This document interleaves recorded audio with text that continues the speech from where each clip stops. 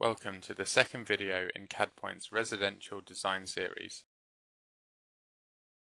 In this video we'll take our existing building model and create our new proposed scheme with the goal of getting a presentation 3D visual at the end. So the first thing we'll do, we'll move up into our ground floor plan and we're going to demolish this wall here. So we'll zoom into the intersection area, move up to the Modify tab and going to split the wall like so.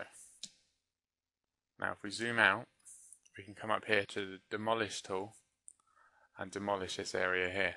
Now what I'm going to do is duplicate this view with detailing, rename it Ground Proposed, click OK, and on the View Properties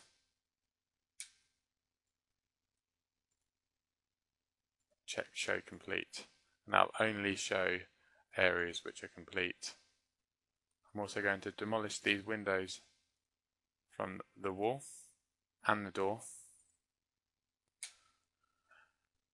I'm going to move up to the Home tab and put in some bifold doors, like so.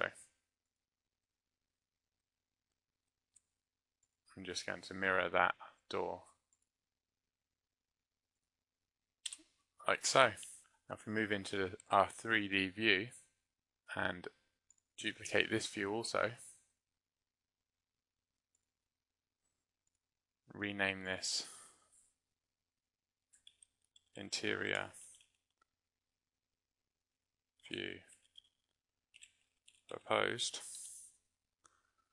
click OK, right click View Properties and change this to Complete also. What I'm also going to do is demolish the stairs and the ceiling,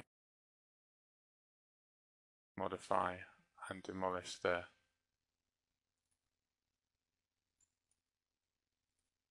stairs there and up into the ceiling plan and demolish two ceilings, move back into the interior view, and you can see they've gone, and then we're going to put a new ceiling in of the same type.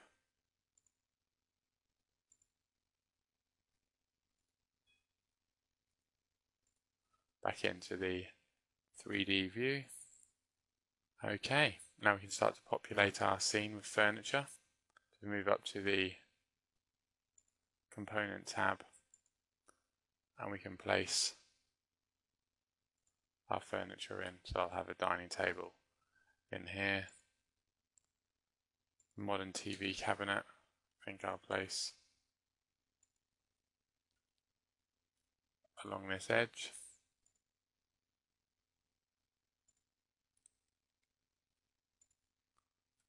Like so. Place the room divider, press the spacebar to change the orientation, move that along to this edge here.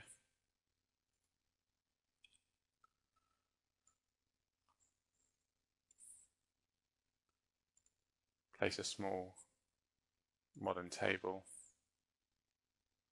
somewhere around there. What I've also done, I've got a stairs group I created earlier, which I can just drag in and place. And move that up into that corner as well. Move into the 3D view to see what's happening there now. You can see that's placed in. There's a few things which we need to change. We'll change the cabinet here. We just go into its type. I want to change the material as it doesn't have one at the moment. I'm just going to change that to wood cherry. We'll OK that and OK that.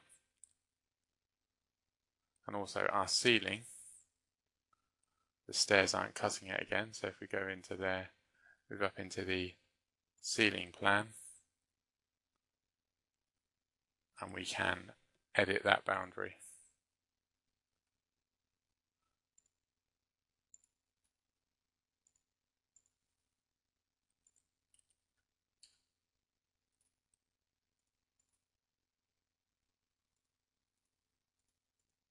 like so, and we'll finish the ceiling. Move back into our interior view proposed. We'll see that's cut the ceiling out. I think, move back into our ground proposed, I can add a modern sofa. Place it in the corner there. Also, while in our ceiling plan, I've got another group here of lights proposed, which I can drag and place. And our lights are now in place. Okay, and the only thing left to do now is set up the rendering. So if we move down to our rendering dialog box, we'll just make sure that the settings on medium and interior sun is checked. The sun's coming from the top right. Render for that now.